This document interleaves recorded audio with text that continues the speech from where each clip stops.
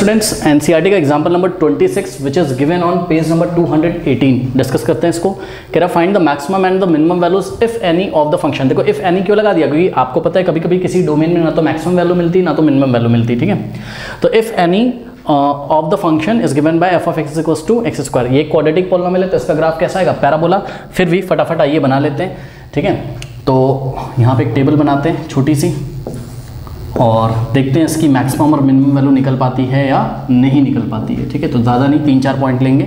ये हमारा x है और यहाँ एफ ऑफ एक्स है। जब x की वैल्यू 1 पुट करोगे, ठीक है, या 0 पुट करोगे तो एफ ऑफ 0 कितना हो जाएगा, एफ ऑफ 0 मतलब फंक्शन में जहाँ जहाँ x से 0 रखोगे तो 0 का स्क्वायर कितना आ जाएगा, 0।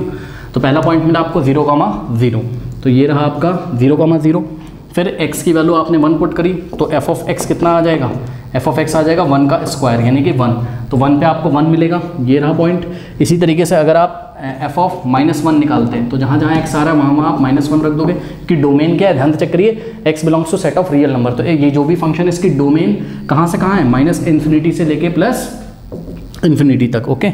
और इसी तरीके से अगर आप एफ ऑफ 2 निकालो और चाहे आप एफ ऑफ -2 निकालो, आपका आंसर क्या आएगा, 4 आएगा, क्योंकि भाई 2 का स्क्वायर भी 4 और -2 का स्क्वायर भी 4 होता है, ठीक है ना। तो इस तरीके से आपको एक तो ये पॉइंट मिला था क्या, -1 का स्क्वायर 1, -1 पे भी 1, तो -1 पे भी 1 आपको मिला था और 2 पे 4 मिला था। तो 2 पे ये फंक्शन क्या था, 4 था और फंक्शन का वैल्यू 4 था और -2 पे भी फंक्शन का वैल्यू कितना था, 4 था। एक और कोई पॉइंट ले लेते हैं, लेट अस से हम ले लेते हैं कितना, 3, ओके।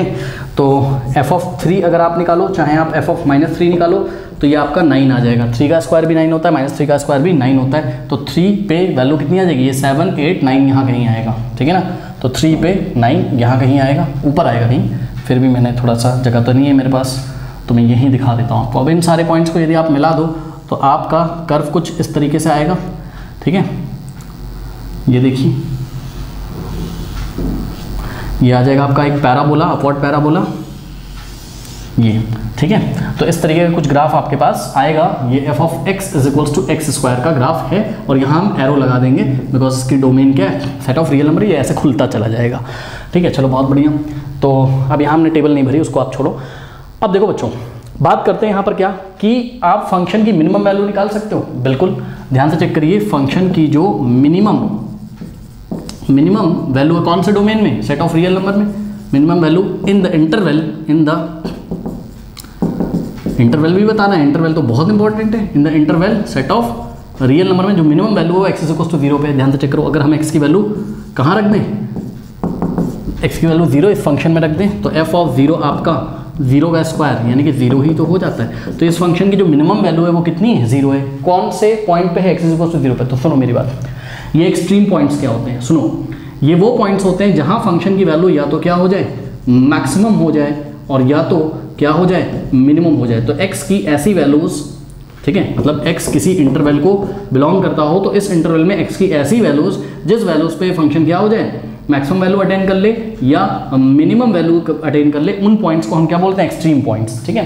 तो यहाँ पर आपको एक एक्सट्रीम पॉइंट्स मिला है, कौन सा वाला, मिनिमम वाला, ठीक है। तो यहाँ पर जो आपका एक्सट्रीम पॉइंट हो जाएगा वो x इज इक्वल्स टू 0 है, यानी कि यही x is equals to 0 is extreme point, ठीक है। एक्सट्रीम पॉइंट में दोनों बातें कवर होती है, मिनिमम और मैक्सिमम वाली, ठीक है। यानी कि अगर हम ठीक से बोले तो x is equals to 0 is point of minimum value, ठीक है। तो x is equals to 0 is point of minimum value. ये बात मुझे आपको बतानी थी कि एक्सट्रीम पॉइंट्स क्या होते हैं। और इस फंक्शन की मिनिमम वैल्यू कितनी है, ये तो पॉइंट ऑफ मिनिमम वैल्यू हो गया x इज इक्वल्स टू 0, और मिनिमम वैल्यू जो आई है इस फंक्शन की वो क्या है, F of 0 is equals to what, 0। तो इत्तेफाक से मिनिमम वैल्यू भी इसकी 0 ही आ गई। चलो कोई बात नहीं। अब देखो बच्चों, अगर हम आप पे यहाँ पे बात करें कि भाई इसकी मैक्सिमम वैल्यू बताओ, पॉसिबल नहीं है। इस डोमेन में सेट ऑफ रियल नंबर में इसकी मैक्सिमम वैल्यू पॉसिबल नहीं है, आप चेक कर लीजिए, ठीक है। तो क्योंकि ये भाई कहाँ तक जाएगा हमें नहीं पता, तो कौन से एक्स पे मैक्सिमम अटेन करेगा हमें नहीं पता, तो we can not find its maximum value, its maximum. तो ये हमने अपनी कॉपी में लिख दिया, हमारा आंसर कंप्लीट हो गया, मार्क्स मिल गए, सब कुछ बहुत बढ़िया।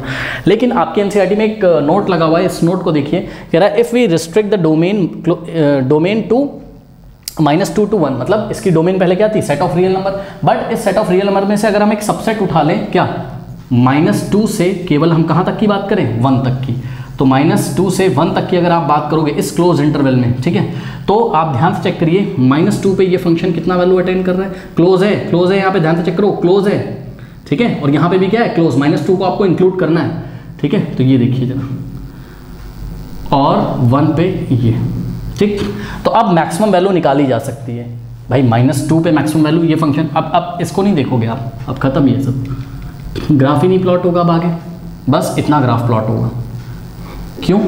क्योंकि ये आपका रेस्ट्रिक्ट हो गया ना -2 से 1 के बीच में। अब इस ग्राफ को देख के बताओ मुझे, ये ग्राफ का मैक्सिमम वैल्यू कहाँ पे, x = -2 पे इसका मैक्सिमम वैल्यू है, ठीक है, तो यही हमने यहाँ पे लिखा हुआ है क्या, कि if we restrict the domain to close interval -2 to 1 only, f will have the maximum value eight x = -2। x = -2 पे ये मैक्सिमम वैल्यू ले रहा है, और ले कितनी रहा है, ये ले रहा है f of -2 = 4, तो 4 इज व्हाट, मैक्सिमम वैल्यू, यही 4 जो हमने निकाला है, यही क्या है इसकी मैक्सिमम वैल्यू है। तो यहाँ पर एक्सट्रीम पॉइंट क्या है बताइए, एक्सट्रीम पॉइंट है x = -2, क्योंकि जिस पॉइंट पे x की वैल्यू, जिस वैल्यू के लिए फंक्शन मिनिमम या मैक्सिमम आता है उसको एक्सट्रीम पॉइंट बोलते हैं। तो यहाँ पर एक्सट्रीम पॉइंट क्या है, -2 है, और इसी x = -2 को हम क्या बोल सकते हैं, point of maximum value. x = 2 is what, point of maximum value, और पॉइंट ऑफ मिनिमम वैल्यू क्या है, पॉइंट ऑफ मिनिमम वैल्यू अभी भी क्या है आपका, x = 0। तो यहाँ पे आपको 4 बातें समझनी है क्या, कि फंक्शन मिनिमम का है x = 0 पे, और फंक्शन की मिनिमम वैल्यू क्या है, f of x = 0 है, x = 0 पे, और फंक्शन मैक्सिमम कहाँ है, तो फंक्शन मैक्सिमम है x = -2 पे, और फंक्शन की मैक्सिमम वैल्यू क्या है, फंक्शन की मैक्सिमम वैल्यू है आपकी 4। बात समझ में आ गई।